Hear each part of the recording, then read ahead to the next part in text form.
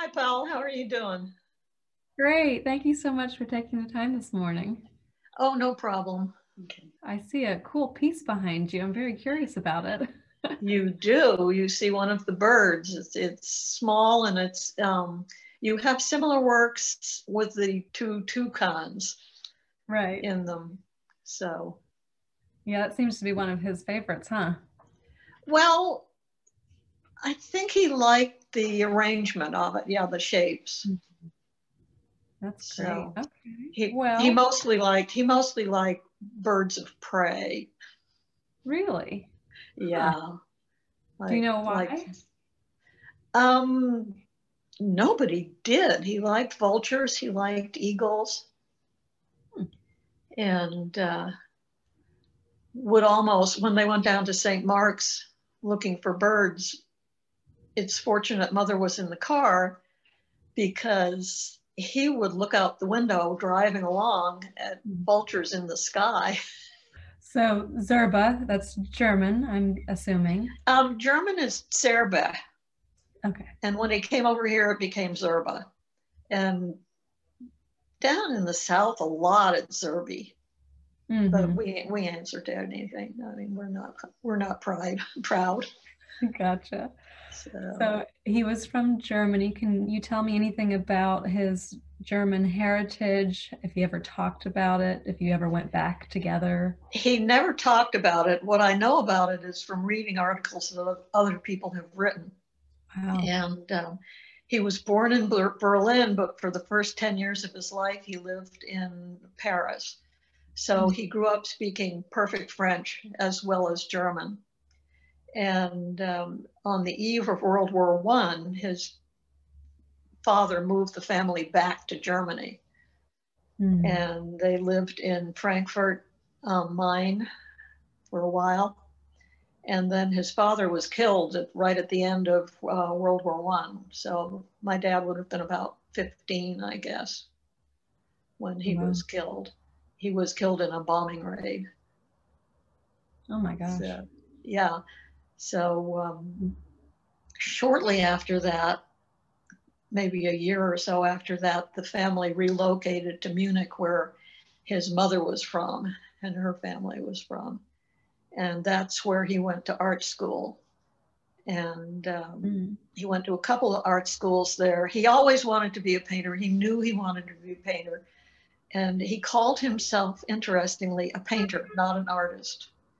I never heard him refer Really? to himself as an artist.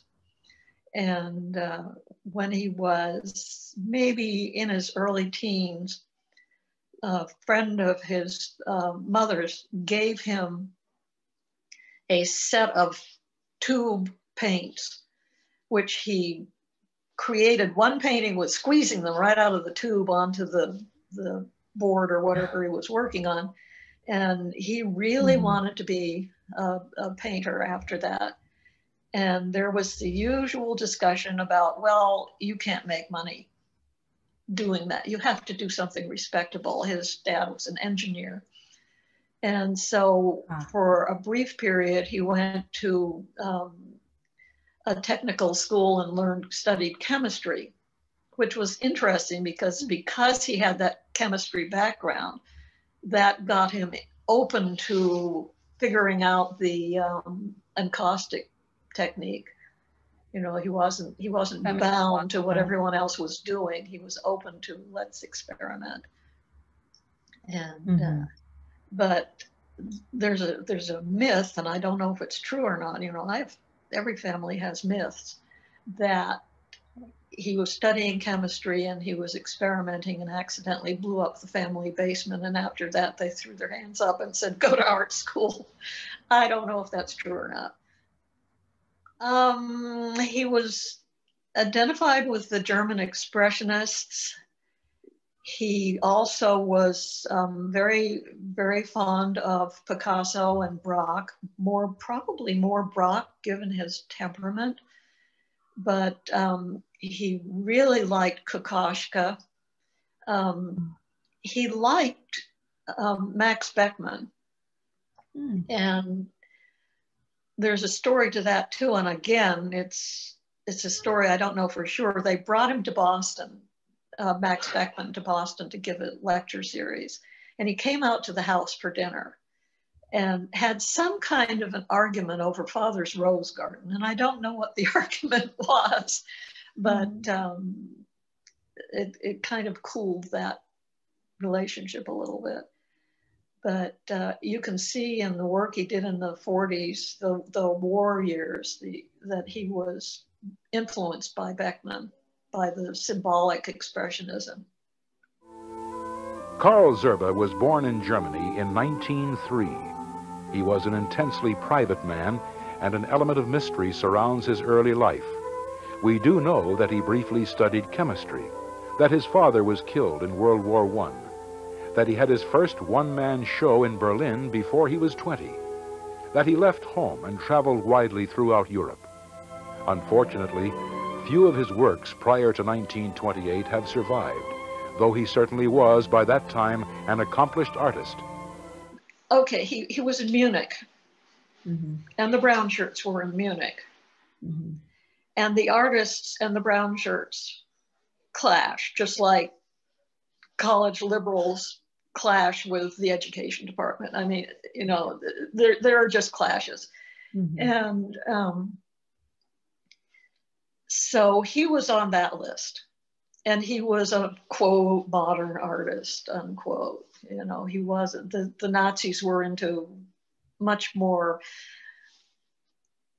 realistic type work than his was. And so he was on that list. And there are stories, which I cannot document, that he also had a Jewish background. I have my his family back through my great-grandparents and find nothing. But somebody did a thesis on the art group he was a member of in Munich, and they tried to get into another art group, and they accepted everybody except Zerbe because of his Jewish background. Well, this is the first I had heard of this. I was 55, 60 when I heard this. I asked my father once when I was little, because we didn't go to church, I said, well, what was your religion? He said, I was raised Lutheran. Okay. And if you look at the marriage certificates and stuff going back 3 generations, they were all Lutherans. So I said, fine. He said this, I say this. And my friend who translated the stuff from Germany said in a very gentle voice, well, you know, Maria, at that time in history, you became what you had to be. And she said it was just a wide open time where you did what you had to do to survive. Now, whether he had any Jewish upbringing, I don't know. My dealer in Boston said, yes, he was Jewish. Never said that to me. So I don't know. I don't care one way or the other, but I don't know. And I have tried to document it and I can't. And I wrote back to that German scholar and said, can I have your documentation on this statement? And I never heard back from her. So anyway, like I said, they had bought a painting at the National Gallery in Berlin in 29, I want to say. And in 33, when he'd made his decision to come over here, they had removed his painting. They were coming up with all the anti-modern art edicts out of the government. And he kind of saw the writing on the wall because he'd been in Munich and he'd seen artists being beaten up. And he figured this was probably not a promising environment. So he, at that point in time, had the opportunity to come over here and teach for a year. He had friends who gave him contacts so that he could teach, and contacts for a show in New York City and a show at what was then the Germanic Museum at Harvard. So he came over for a year, and was debating, he knew he wanted to leave Germany while Hitler was in charge. Mm-hmm. And he didn't know if he wanted to come here or if he wanted to go to France, because, like I said, he spoke French like a native. He was very comfortable in Paris. And he was kind of trying to decide between the two, but he knew he didn't want to be in Germany. He was not happy about the way the politics were going there, as far as, you know, his teachers and all that. So he came over here, he met Mother.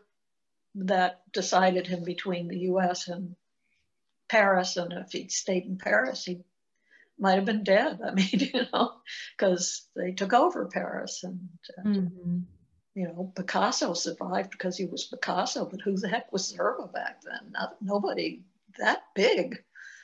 So he got on lists. Okay, we grew up in Belmont, Massachusetts, on a place called Snake Hill Road, which is now a national, on the National Registry, and they're not allowed to build any new houses or anything like that. And it was the brainstorm of an artist named Karl, who was looking for a place to build houses. He had in mind to build houses that were relatively inexpensive. And Snake Hill is on a very steep hill with a road that has 2 hairpin turns in it. And he was able to buy that property because nobody else thought you could build on it. So we were basically, the houses were on the side of a modified cliff. And if you opened the closets to the back wall, you would see rock there. And it was a very cool place. And we had architectural students all the time driving up to stare at the houses and stuff. So, but it was very idyllic. The families all got together, and we had common rules for all the kids. And they had a lot of get-togethers and meetings and things. The families were pretty close, but it was only 8-10 houses up there. We lived there until I was 15, and so that would have been 13 years. That's a big influential time in your life, I'm sure. It was an idyllic childhood. It really was. It was. It couldn't have been better. And did your father have a studio at the house, or did he go somewhere else? He did, and he admitted toward the end of his life that was probably not the smartest thing for him to do, because I couldn't have kids over when he was painting because everything had to be quiet. And, you know, he thought it was a great idea. Hey, paint all morning, pop upstairs for a sandwich for lunch, go back to the studio. Before that, they rented a house, and they rented 2 floors and lived on one, and the other floor was his studio. Wow. So it was a similar situation. And your mother was supportive of that, having that much space dedicated to his work? She was very supportive of it. She dedicated herself to him, really. She started out as an art student. That's how they met. He was friends with her professor. And so they tried while she was going to paint too, and that just didn't work.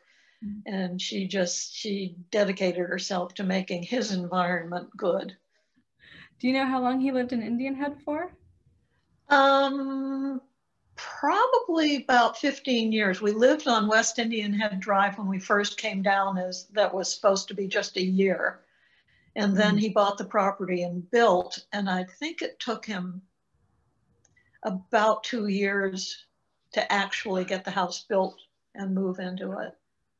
You'll see, if they haven't changed it, I mean, they might have changed it, on the street below Atafanine, which I forget what it is, you'll see the whole face of the house is plate glass windows, floor to ceiling.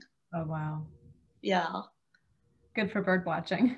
Good for bird watching. And there was, in the middle of the segregation movement, there was an artist, an African-American artist, who came probably to A&M for a visit, for a lecture or something. And father invited him over for dinner.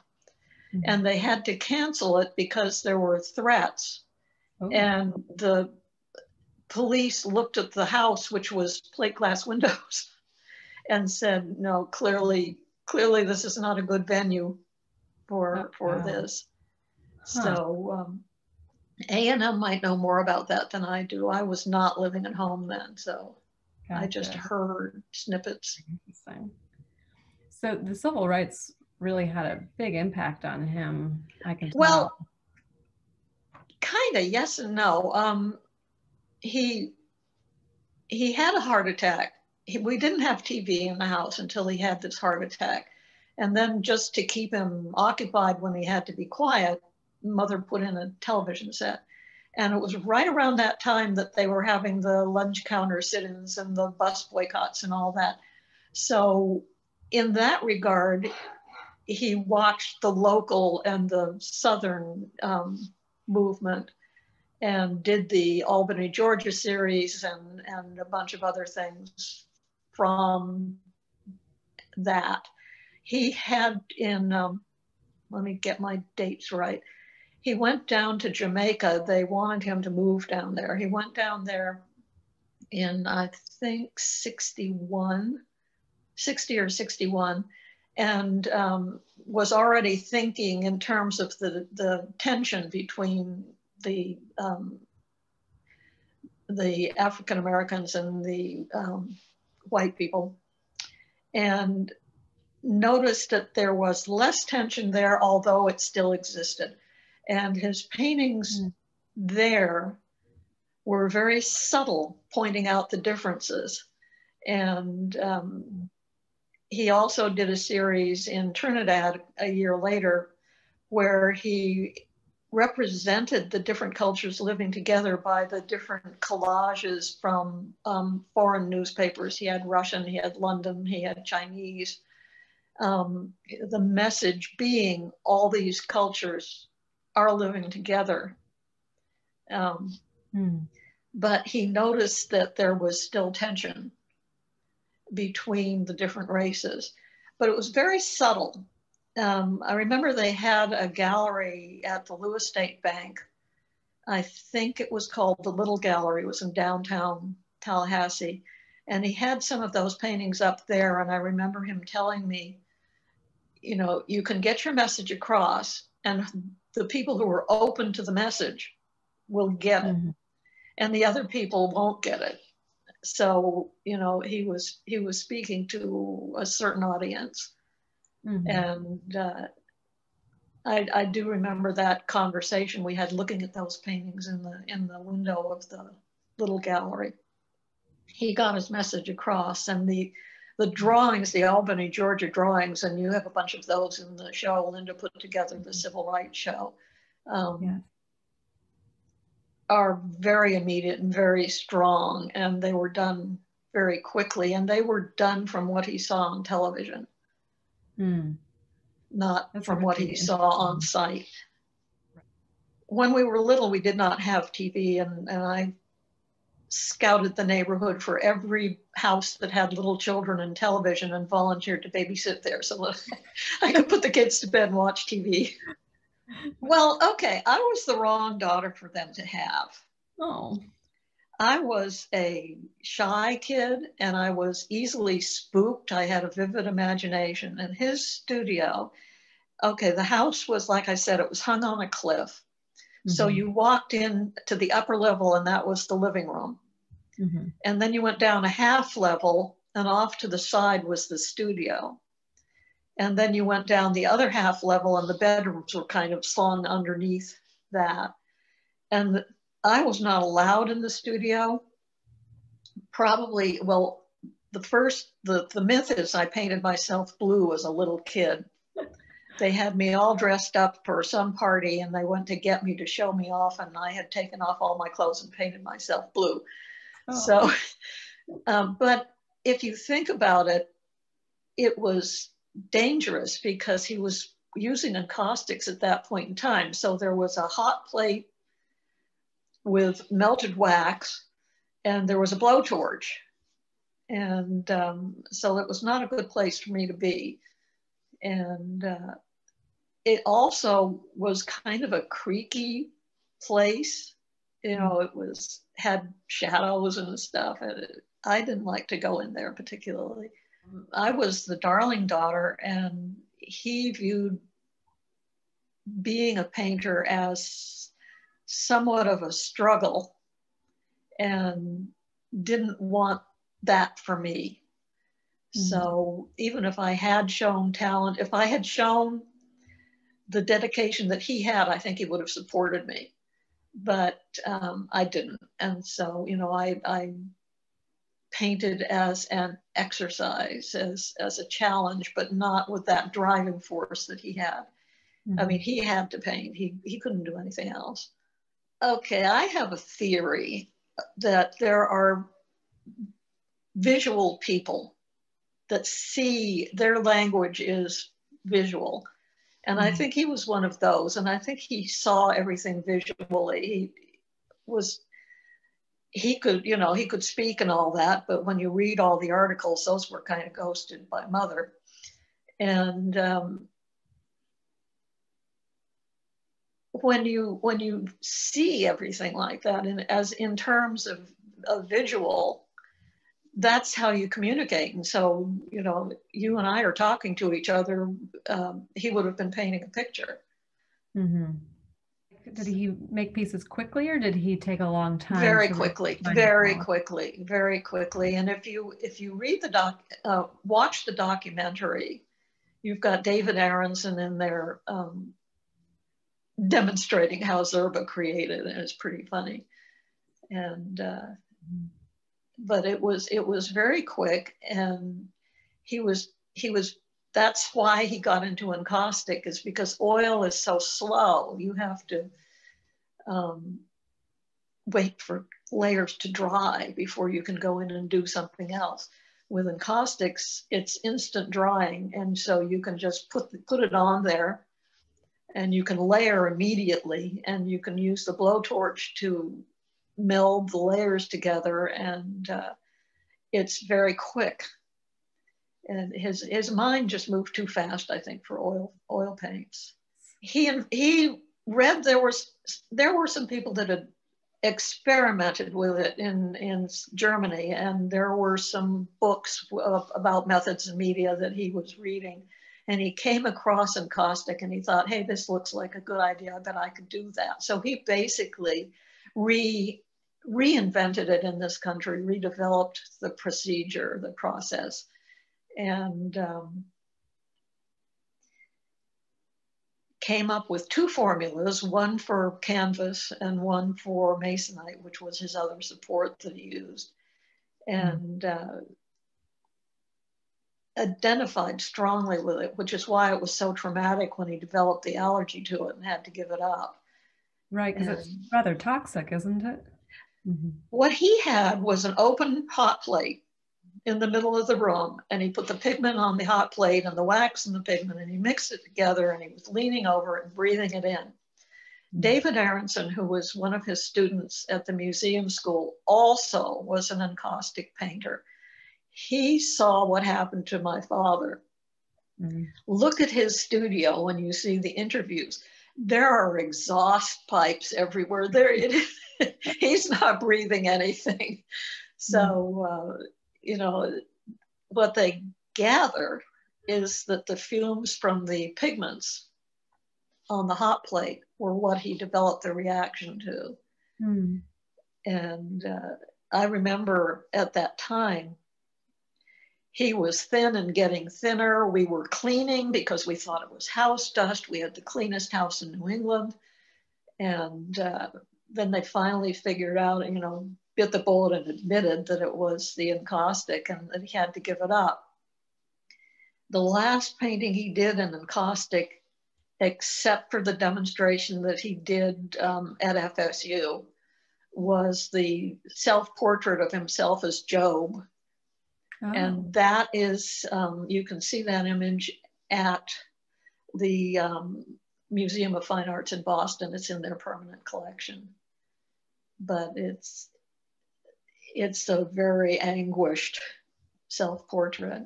You know, he was becoming pretty well known because of it. Mm-hmm. And all of a sudden he had to give it up. And then all of a sudden there he was, no language again. Mm. At that point in time, he had a student, Al Duca, who was experimenting with the very early plastics, polymer temperatures, polyvinyl acetate. And he was trying to come up with a plastic paint, which of course evolved into acrylics. My dad and Al Duca worked together with this polyvinyl acetate, which became called polymer tempera. And again, it was a quick drying medium. So he could paint in that totally different feel to those. And you have some in your collection, mm-hmm. As well as some encaustics, so people can compare them. And it was, with the encaustic, you could go in with a blowtorch and melt it and get a softer look to it. Mm-hmm. With the polymer tempera, it was a harder medium. It was more brick-like. One of the things he used to do when he demonstrated it was to take a hammer and hammer it, say, see, it's indestructible. And so wow. That was a different feel. And that was his intermediate medium that he worked in the 50s. Okay. And then he had a friend, Leonard Beaucourt, who was an art materials guy in New York City, who came up with Magna, which is an acrylic that's oil miscible. It's a turpentine-based acrylic. And that, again, gave him the option of the more fluid approach. Mm. So his later works are in that. Well, I can definitely see the chemistry influence coming through. Yes. And if he hadn't had that early lecture about you have to do something to earn a living, he would have been stuck in oils, and who knows where he would have gone. Maybe nowhere. I mean, you just don't know. Right. Under every abstract expressionist work has to be the skeleton.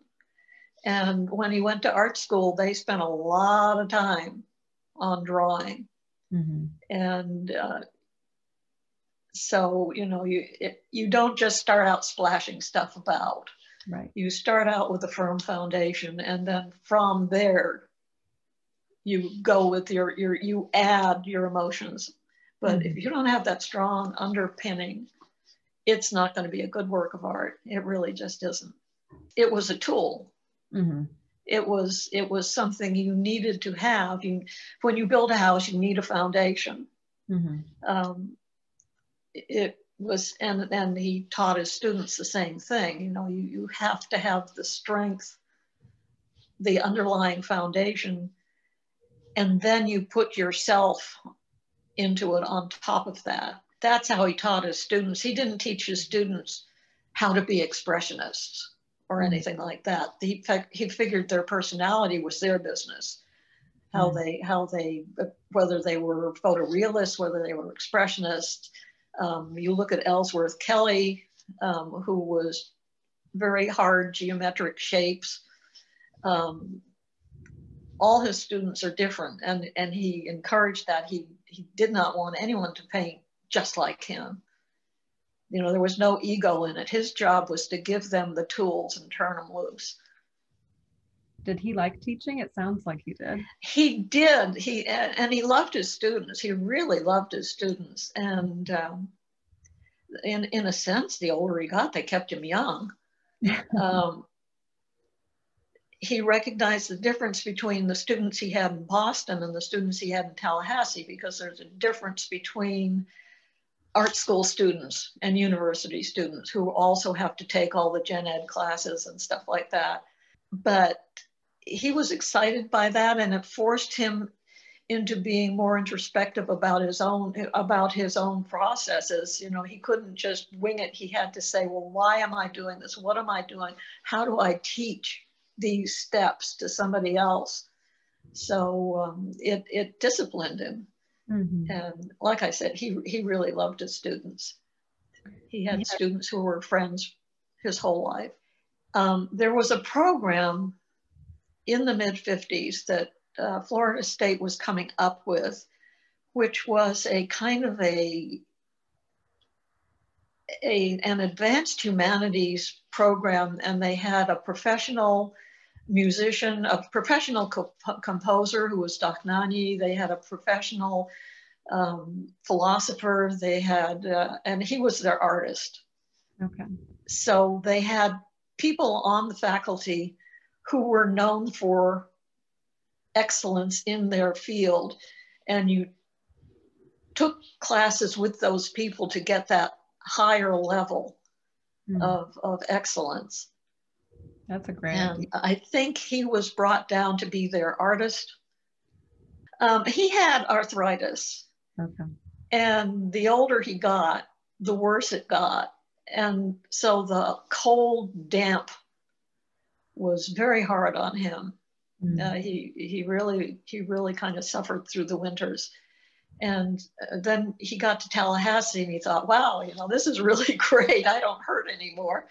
And also he liked the more relaxed nature of the South versus New England.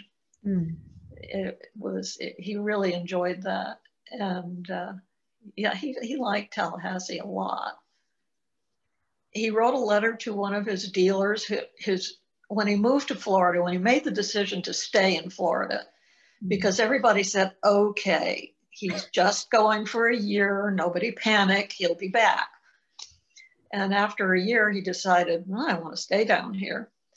And some of the people were horrified, and they said, well, what are you going to do about segregation? What are you going to do about all this kind of stuff? And he said, well, you're kind of right in what you say. You've assessed the situation correctly. But look at the atmosphere, look at everything else that's down here. He said, it's kind of a balance. The Tundra series, which was, to my mind, and you have some in your collection, that was as close to a really joyful discovery that came out of nowhere and surprised him that I am aware of in all his series that he did. But it started as a birding trip. They went up there to see a migration in Churchill. And so he figured, okay, Canada, tundra, it's going to be all gray, it's going to be boring. And he went up there and he found the spring, summer of tundra up there with all the color and everything, and did that series from that. And that surprised him and really delighted him. And he just, at that point in time, at least, said he thought that was the best series he had ever done. So he was excited about that because it was a new discovery. Right. He liked the jungles he went down to the jungles in Brazil to look for hummingbirds and was really impressed. And that's where all the leaf collages come from, was that he wanted to do something with the jungle, but everybody painted the jungle. So he said, what am I going to do that's different? And he got the concept of, why don't I do collages and use real leaves? And at the same point in time, the Sherman-Williams Company had come up with their artistic fluorescent paints, which, what did they call them? I forget. Wind glow or something like that. And because he was known for being willing to experiment with new techniques, people would send him stuff, and Sherman-Williams sent him stuff. And they said, we're developing this new fluorescent paint. Would you experiment with it and write us back and tell us what you think? So he said, sure. And so when you look at the fluorescent, at the leaf collages, a lot of them incorporate that fluorescent paint, which was perfect for the vividness that he was looking for. Right. That's why they're all behind plexiglass and not glass. It's because the plexi is ultraviolet screening plexi, not just regular plexi. I really like the stuff from the 60s. I find a lot of his figurative stuff kind of scary. Again, you know, I'm wrong daughter.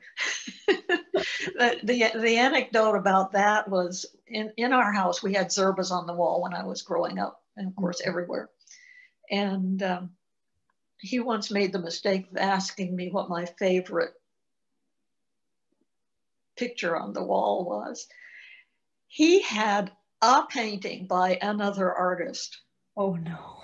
On the wall, and I went right to that one, and I said, that's my favorite, and it was a Jack Levine.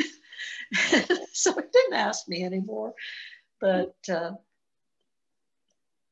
I like the stuff from the 60s. I'm just very attuned to it. It's I like the leaf collages a lot.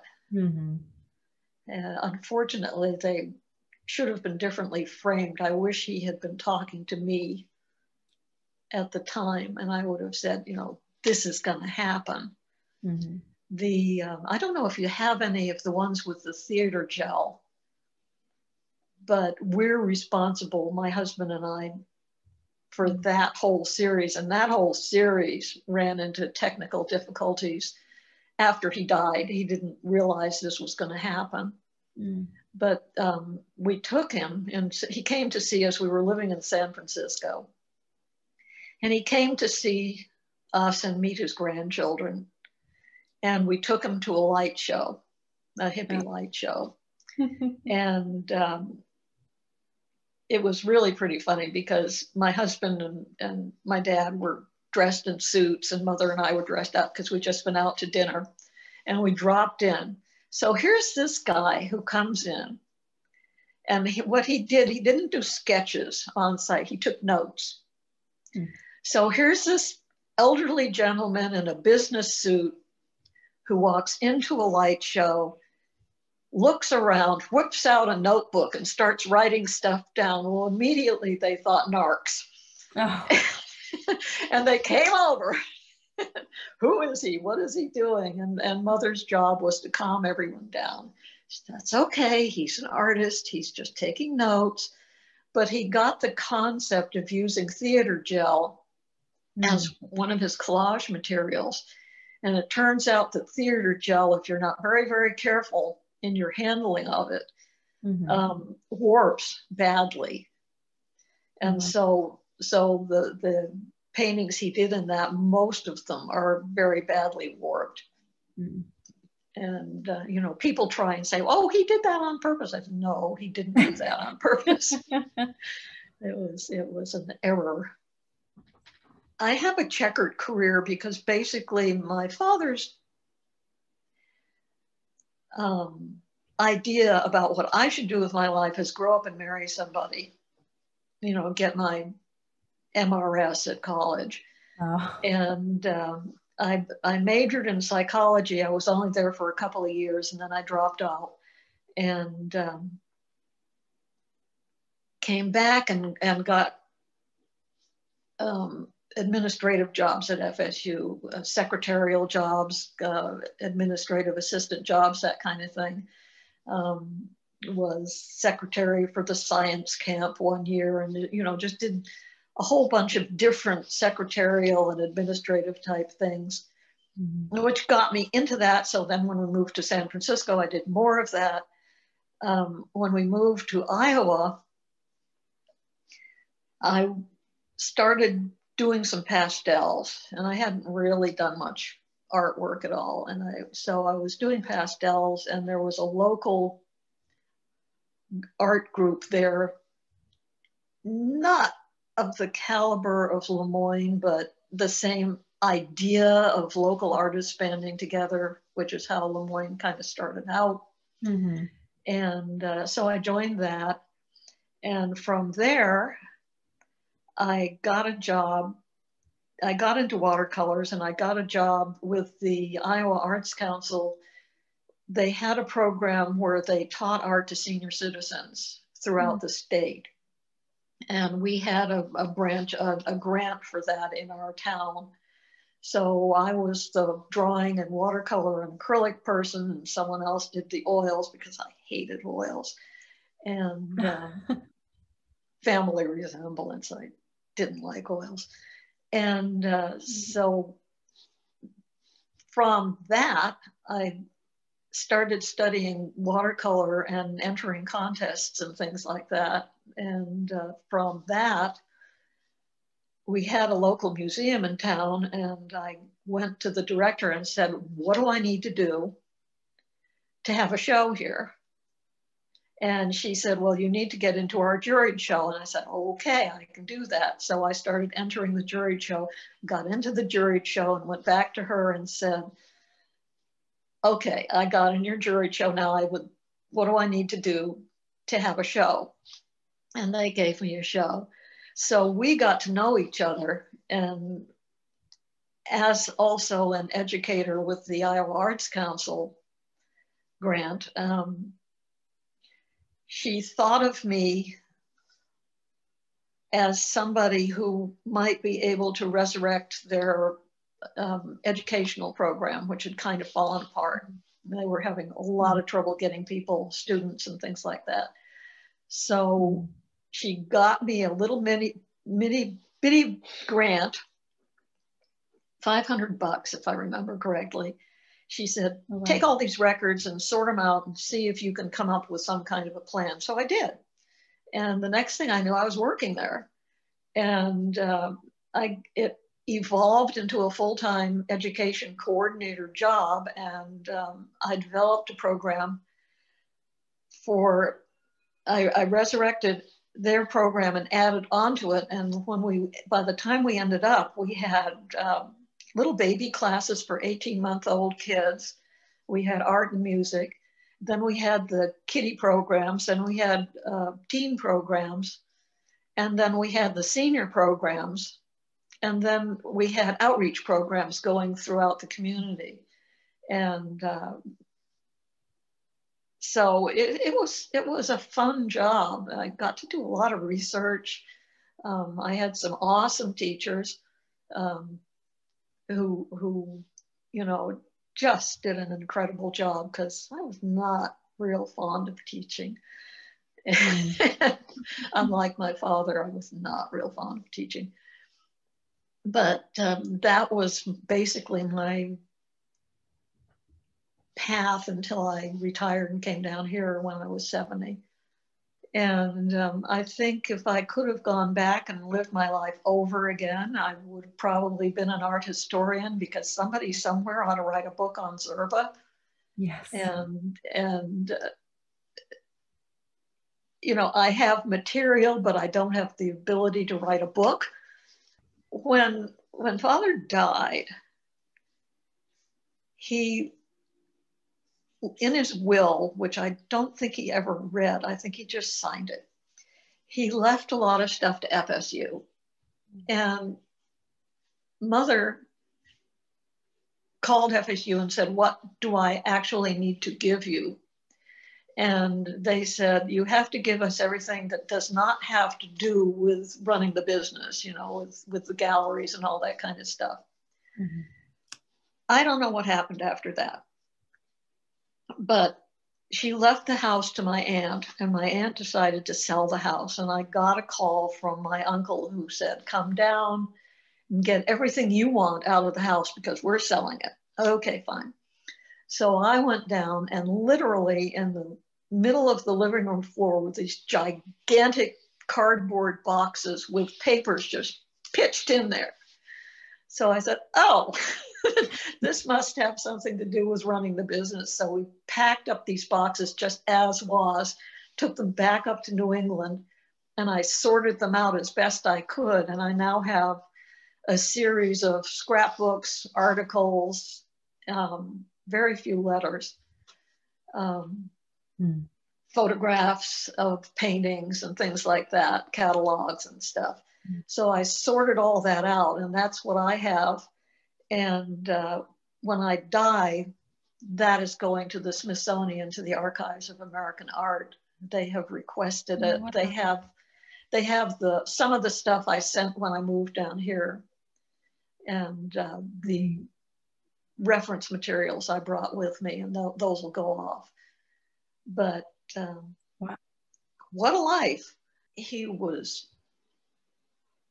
raised by German parents, but his mother did have some Italian in her. He was old school as far as how a house should go, but he was no way strict. And, you know, we had a lot of fun, but he kept his professional life separate from his family life, if that makes sense to you. I mean, It does. Once a year in Boston, the students came for a cookout. Don't think he did that in Tallahassee. I think he had too many students in Tallahassee. It would not have been possible to do. But he didn't talk around me. He probably did to Mother, but he didn't talk to me about painting and you know, his work. It was how to serve a tennis ball. It was how to play ping pong. It was, you know, it was family stuff. And it was pretty ordinary. I noticed, and I wrote this in my article in the brochure, the catalog that came out with the Zerbe Festival, the first one in '89. I noticed that the parents of some of my friends sniped at each other and argued with each other. And I asked him once, I said, how come you and my mother don't yell at each other and fight? And he got this horrified look on his face. He said, I am a gentleman. And so he had a code of conduct that probably came from his upbringing, that, you know, there was appropriate behavior and there was inappropriate behavior, and you didn't treat your family like that. And so I don't know, it's pretty ordinary to me.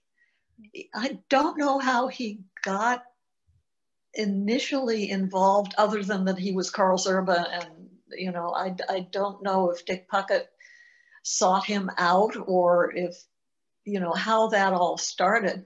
But he was very supportive of Lemoyne from the beginning, as far as I know, and did the serigraphs as a benefit to Lemoyne, and gave advice, and just thought they were a really good group, worthy of support, and that they were supporting the artistic community as such, you know, and that, you know, he was really good friends with Dick Puckett. And so he got in the habit of doing what he could for Lemoyne, and I figured, he's got to be right. If he can do it, I'll do it, you know.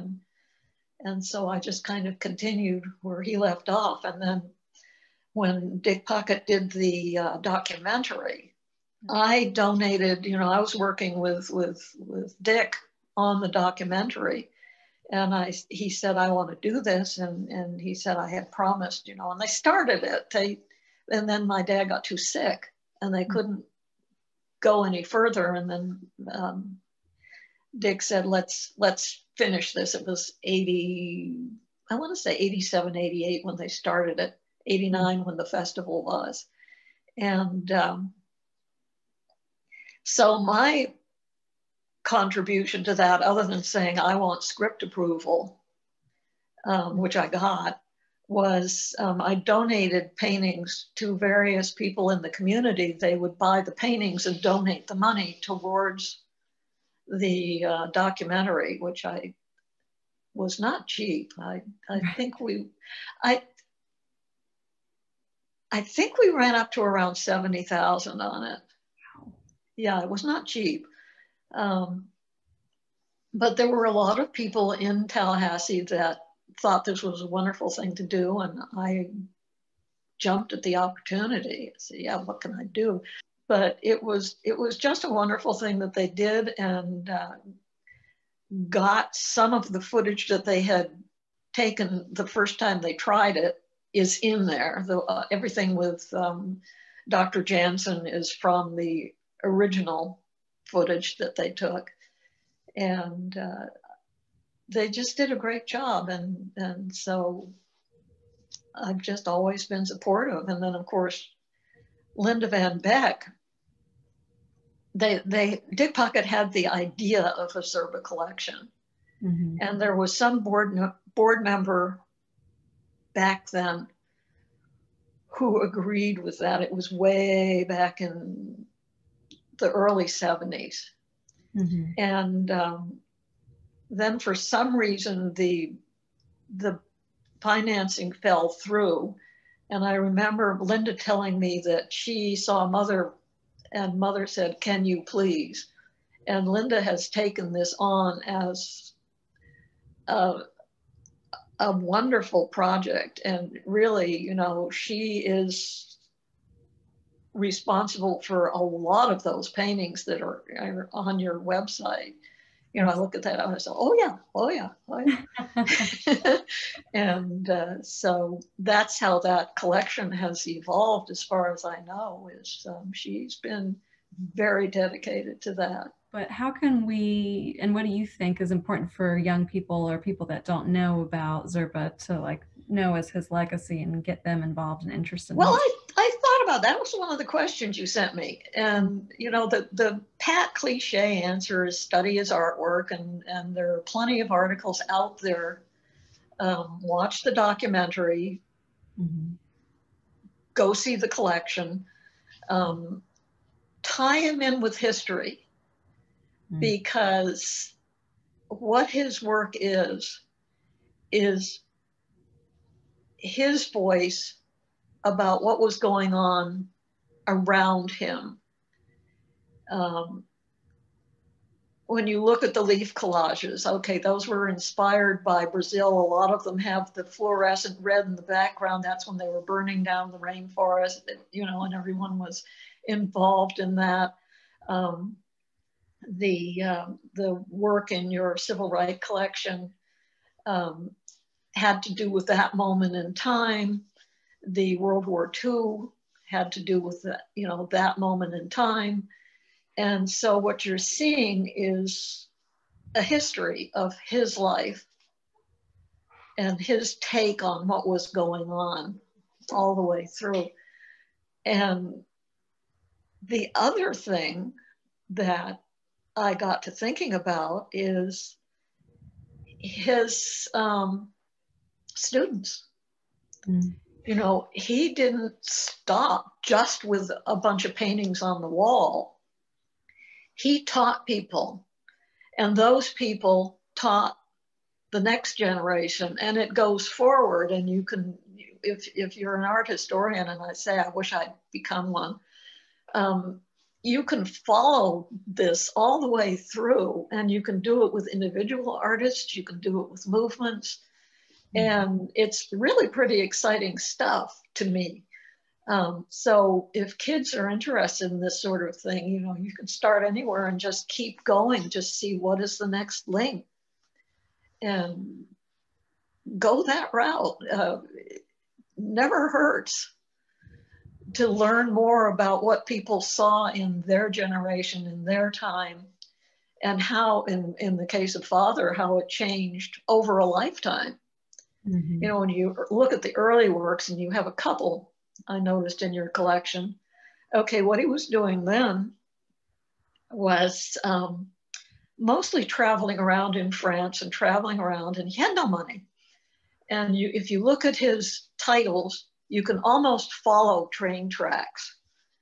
And what he was doing, and we taught a class with our kids in my program at the Muscatine Art Center, is he would go in and he would say, I'm an artist, or I'm a painter, I will do a painting for you. Can I have supper?